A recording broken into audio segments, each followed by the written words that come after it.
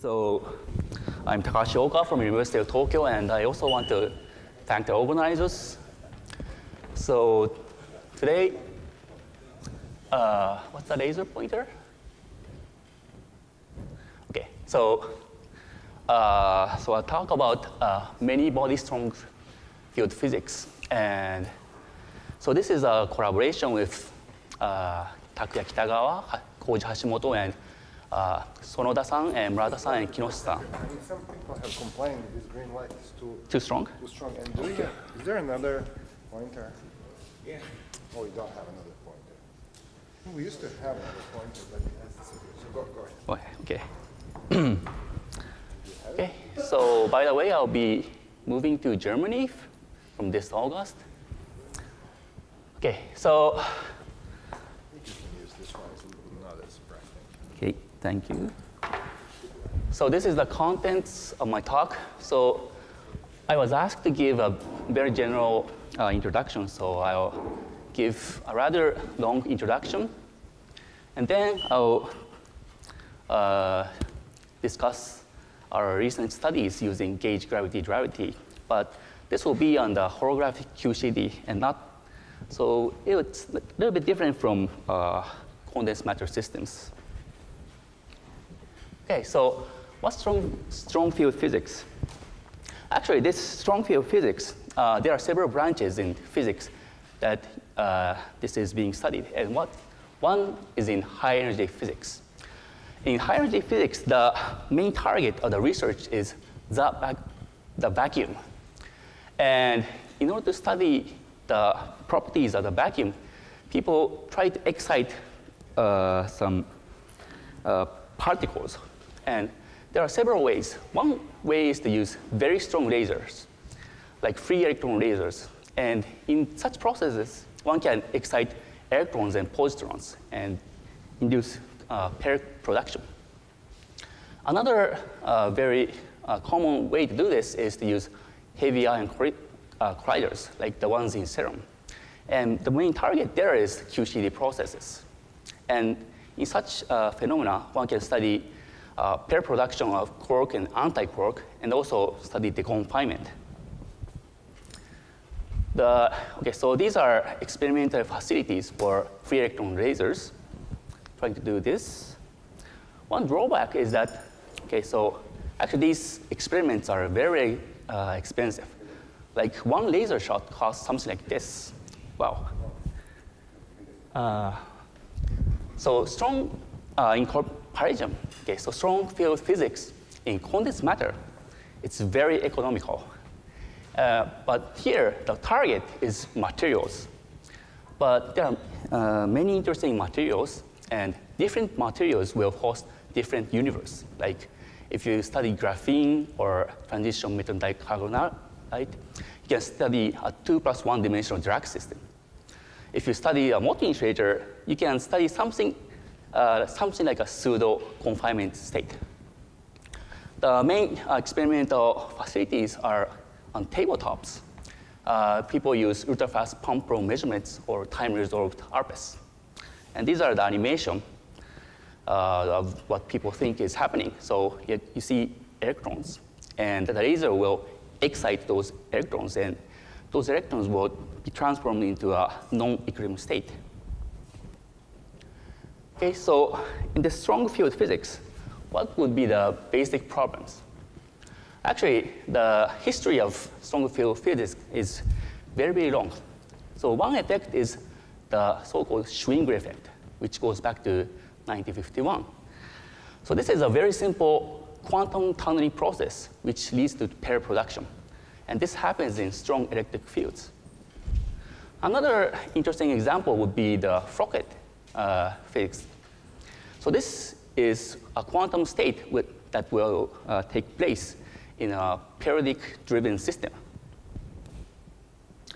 Okay, so I'll show you some example for this first Schwinger mechanism. Okay, so actually, the history is even longer.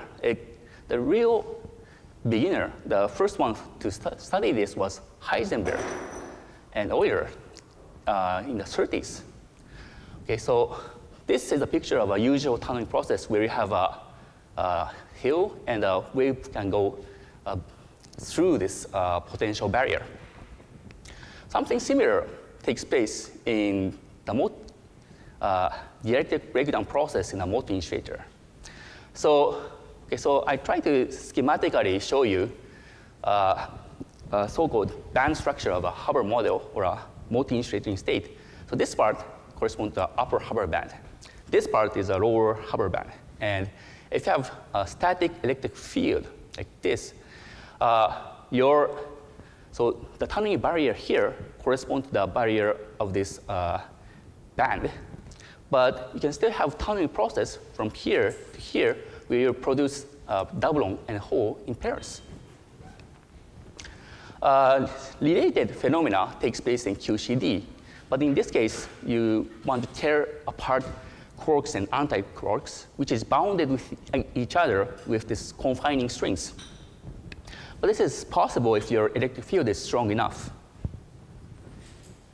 Actually, there's some interesting controversy or recent experiments where people study the electric breakdown processes in correlated insulators. Okay, so this is axis is the electric field. So originally you have an equilibrium Mott insulator. But if you apply very strong electric field, what happens is that this quantum tunneling process or this Schwinger process will take place. Actually, this has recently been experimentally observed in VO2 using terahertz laser in grouping constants. So this is an experimental plot where the change in the optical transparency has been measured as a function of the strength of the electric field. And you get something like this. This plot is actually a numerical result using non-equilibrium dynamical mean field theory that I did with Martin Eckstein and Philip Werner. And you can see some similarity between these two. So this is actually a IV characteristic where the current against the electric field is plotted. So this part, so the tunneling process takes place. The real controversy happens below the string limit. So doing experiments, there are many, many interesting phenomena down there. One example, so our organizers has proposed this interesting filament creation processes back in 2004. Me and with Nagaosa, we also proposed some interface transitions. Also, recently there was a very nice experiment showing avalanche processes in Mott insulators. And also these synaptic behaviors. These are very interesting ideas. So actually, so there are many, many processes here, but I also want to add one more process, which would be the exciton Mott transition. So this is the older version of the Mott transition, where excited excitons will screen the interaction. And we found this using the ADS-CFT method. So that was the Schwinger part. The second example is the Froket physics. So if you have a system, and if you periodically drive the system, there are many, many interesting phenomena. Actually, there's one classical example for this, and that's the Kapitza's inverted pendulum. I got this downloaded from YouTube. So this is a movie. Okay. Yeah, I hope it will move. Okay, so of course, the pendulum, the stability, stable point is down here. But if you shake it like this, there will be another stable point up there. And you can see that if you give a small perturbation, it comes back. So this is really a stable point. And actually, we also study a many-body quantum version of this, namely using the Kapitza-Sine-Gordon model recently. But I will skip this today.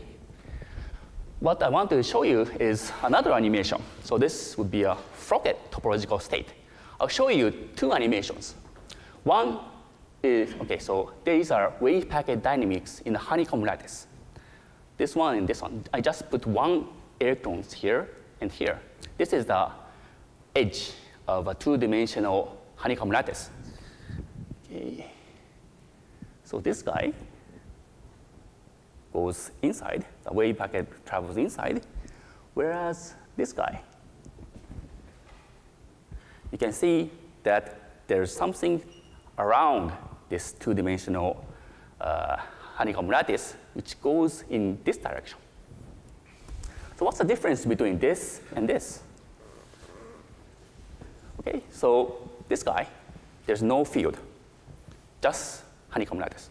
This guy has a circularly polarized laser on it. So I have a rotating electric field in the XY direction. Just that, you have this chiral edge mode, which is an indication that this system is a topological insulator, a Chern insulator. Okay? Actually, so recently this phenomena, so laser-induced topological states, or Froket-Chern insulator, has attracted many interest by experimentalists. I think the first experiment was done in Germany by Ganichev's group. They studied the laser-induced Hall effect in graphene. Another one, 2013, there was a photonic Froket topological insulator. Actually, they realized the same wave packet dynamics that I have shown you in the last animation. So this is a wave packet, okay, and it goes here and it goes down. So there's a process that you can see that this wave packet moves only in this direction. Okay, so another recent experiment was done in Newgate's group at MIT, where they really observed the Froket block states using time-resolved RPS. Also, last year there was a Nature paper by Esslinger's group in ETH. Okay, and okay, so experimental realization of the topological Haldane model. And so this Froket stuff, so honeycomb lattice with circular polarized laser was induced by lattice moving the lattice, and they actually recovered the Haldane phase diagram using drift measurements. Okay, so that was my general introduction for the quantum dynamics. And the second part would be to study something related to these phenomena using holography. But before going into anything, I would probably have to show you this slide. So this slide I got this from Koji Hashimoto, who is my collaborator. So I think many people are very suspicious about this holography stuff. But actually, so if you understand what's happening there, this method is reliable in some sense. Okay, so what's plotted here is the meson spectrum of QCD. The left one is obtained by holographic QCD. And the right one is using lattice QCD. So it's a Monte Carlo simulation. So this meson spectrum, okay, the condensed matter terminology would be exciton spectrum. So you have a gap, like a semiconductor and excitons, and you have optically permitting exciton and forbidding exciton. Those are plotted here. For example, this 0++ state, the energy obtained by holographic QCD is something like 3.5 or something like that, whereas this guy, it's also here, and the energy is 4. Okay. And you can also see that some excitons, so this 2++ is here, whereas it's around here. You can also notice that some exciton modes are present here, while they're not present here. So some of the modes disappear when you take the large N limit. And also the energy, okay, so is not totally the same. This is also a large N, can be explained by this large N limit. So there's an error bar of 1 over N, which is 1 over 3. So a 30% of difference in those energy can be happening. So what I will explain next in the following will be using this holographic QCD. So any calculation I do, I'll always have this error bar of 30%. But besides that, we think that the results are true. So actually we are a group of physicists from different disciplines. So so Hashimoto-san and Sonoda-san are string theorists. And Murata-san and Kinoshita-san is general relativity. And I'm from condensed matter. Actually, Sonoda-san and Murata-san has their posters. Okay. So the motivations of each of us are very different. Like the string theory guy, they always want to find new phenomena in string theory. General relativity, they are interested in black holes. And me, I'm interested in the effect of correlations in non-equilibrium dynamics. But this holography is our link. We can do research together. Okay, so the model we are studying is not the Hubbard model. It's actually this strange toy model, which is the n equals 2 supersymmetric QCD in the large n limit. Okay, so this is the Lagrangian of QCD with some Suji partners. Actually, this is just QCD part where I have quarks like this and gluons. So these gluons will mediate interaction between quarks and other quarks or anti-quarks. But to simplify this picture, you can just think it as something like a 3 plus 1 dimensional Dirac fermion with interactions. This interaction is mediated by gluons. Okay, so this is a proposed phase diagram, not for holographic QCD, but for the authentic QCD. So this is the chemical potential, which corresponds to doping. This is the temperature. You have the hadron phase, superconductor phase, quark-gluon plasma phase, and something around here. Okay, so one question is, okay, so everyone in this room are interested in those bad guys. So bad metals like cuprates, manganites, organics, and so on. But is QCD as bad as we want it to be? So the phase diagram look bad enough. So there's many interesting lines here. And also there's some indications like you can see, so Shin Nakamura, he proposed that there's a S-shaped IV characteristic in the hadron phase. So this part, which corresponds to Mott insulator if this was a cuprate. Okay, so this is the, I tried to explain the correspondence, ADS-CFT correspondence, but maybe I can go do this quickly. So this is the so-called D3, D7 configuration. So, historically, originally, Marissana found out that a D brane can be mapped to some metric. And then Karch-Katz, they introduced this probe brane system where you have at least two set of branes. So here and here, the D7 brane and D3 brane. This D3 brane corresponds to the Yang-Mills field, which Marissana originally considered. You can see some lines connecting the branes, like here. Actually, in the low energy limit, these lines, so these are strings, correspond to quarks. So this N line, endpoint corresponds to quarks. This guy corresponds to gluons or gluons. So this line corresponds to these states, and this to the gluons. Another limit is that starting from this D3, D7, one can take the large N limit. Taking the large N limit for this D3 brane, one can replace this part with a metric, which is actually an ADS metric. And so the system has a new direction of this ADS direction, which you go to this D7 brane, approaches the ADS center. So this is the configuration that we will consider. And the fluctuation. Okay, so this D brane is a classical, it's really a brane or some membrane stuff that it has some classical fluctuations. And this classic fluctuation is governed by the Dirac-Bourne infrared action. So the gauge gravity duality is the duality between this gauge theory side. So that's strong coupling limit of Suji QCD is related to this gravity theory, which is the classical fluctuation of this D brane.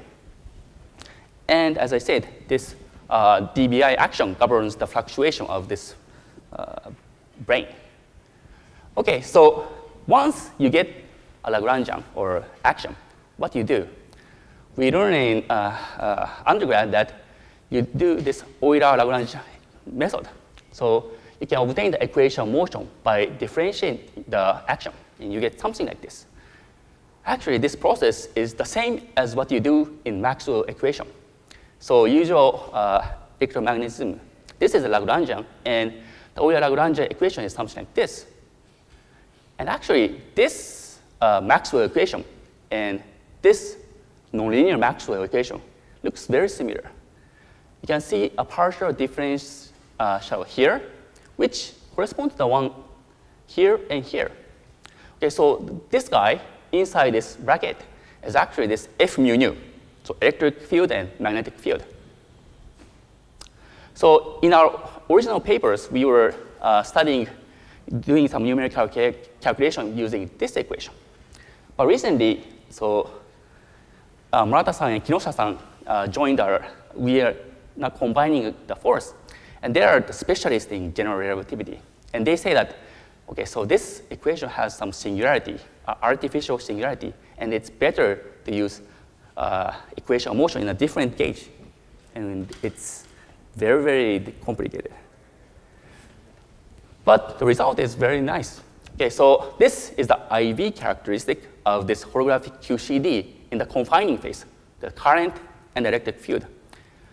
Originally, the current is 0 up to a critical Schwinger limit, or the critical field. And then the current goes finite. Actually, this critical electric field is corresponds to the confining force. So the Q and Q bar is always confined, coupled with each other and bounded. But this electric field is the field strength that you need to unbind this quark and anti-quark pair.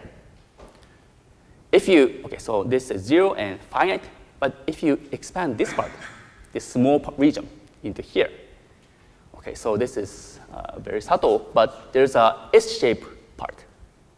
It doesn't look like a S-shape, but 0 here and this part.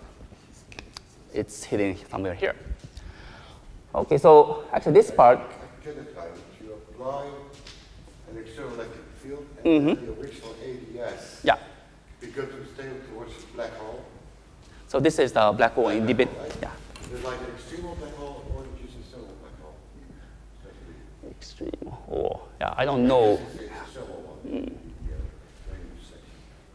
So it's like a finite temperature state. Yeah, finite temperature, similar to a finite temperature, but it comes from the effective metric.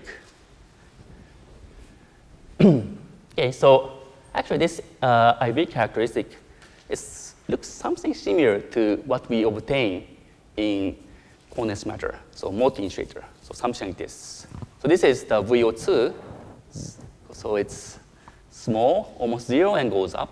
This is the Haber model, also small and goes up, which is kind of related. However, okay, so another interesting thing is the dynamics. So as I said, there will be, okay, so, sorry. So in the IV characteristic, as I said in the introduction, there's something happening below the critical Schwinger limit. So something around here happening. And that happens when you introduce the electric field suddenly. So something like this. So this axis is time. So time evolution of the electric field that I applied to the system. So 0 and ramp up to some finite value. So this is an equinch calculation. And the current flows something like this. So this is above the critical field. And the current, okay, so it goes down and fluctuate, and then converges to a finite value. This finite value equals the value up here in this branch. Actually, okay, so this is a numerical calculation using the Hubbard model. And this is time against the current. And if you look at this red line, so 0 up and the finite value, okay, so this, I think this is a very typical behavior in correlated insulating state. So it looks something very similar to this process. The interesting thing happens below the critical field.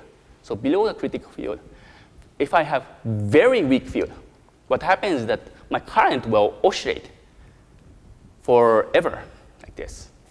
This is actually a coherent oscillation of mesons in the system.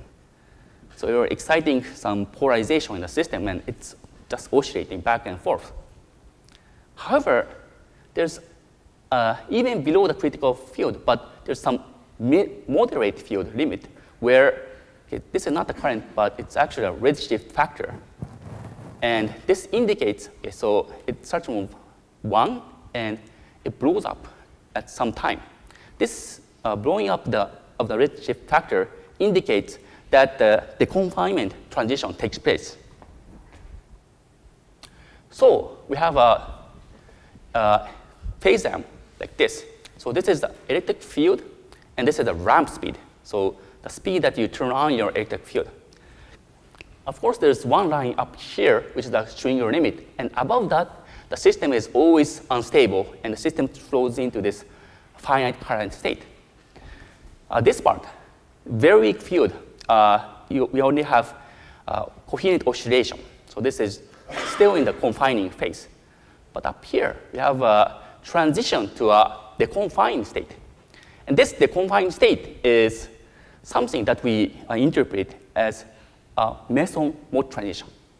Or you can, according to this matter, this is the Ekstone-Mott transition.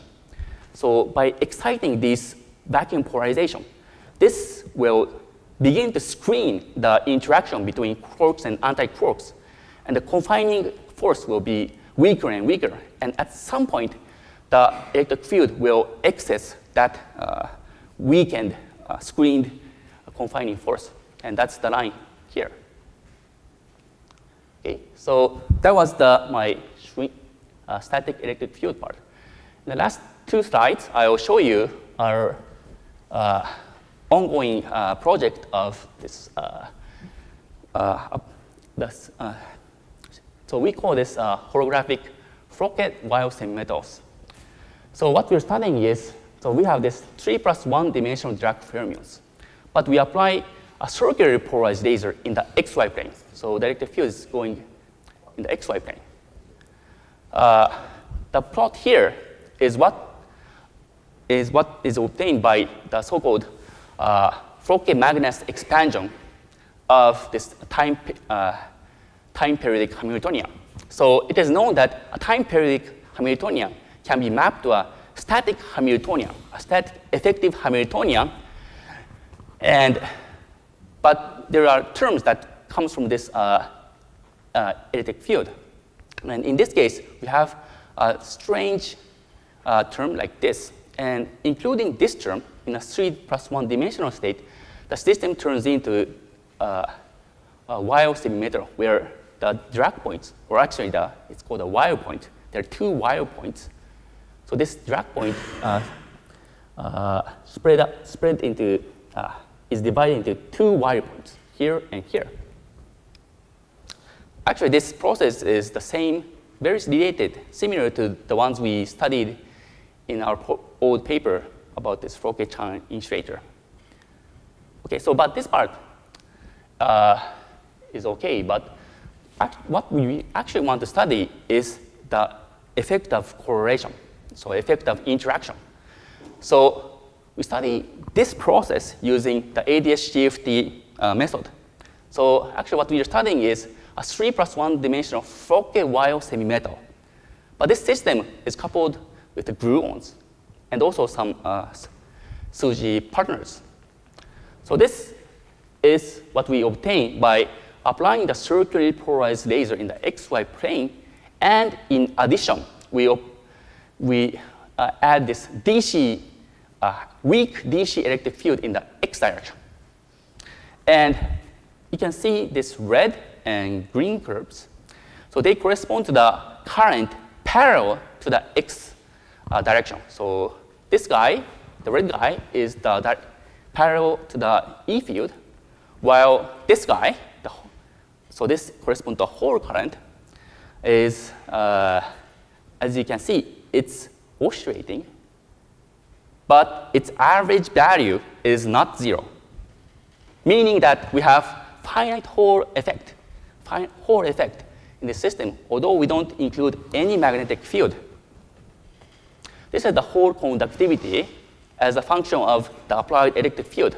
So it's 0 here, okay, so it goes downward, so it becomes finite. And then it turns over and it kind of go to this. So it increases and then starts to decrease. And if you go to infinite strong electric field, actually it goes to 0. So we're now studying these processes. Okay, so this is my summary. We are now using this holographic method to study non-equilibrium physics. The first one was the dielectric breakdown process, which is induced by DC electric field. The second one that's an ongoing project is this Froket state, where we have periodic driving.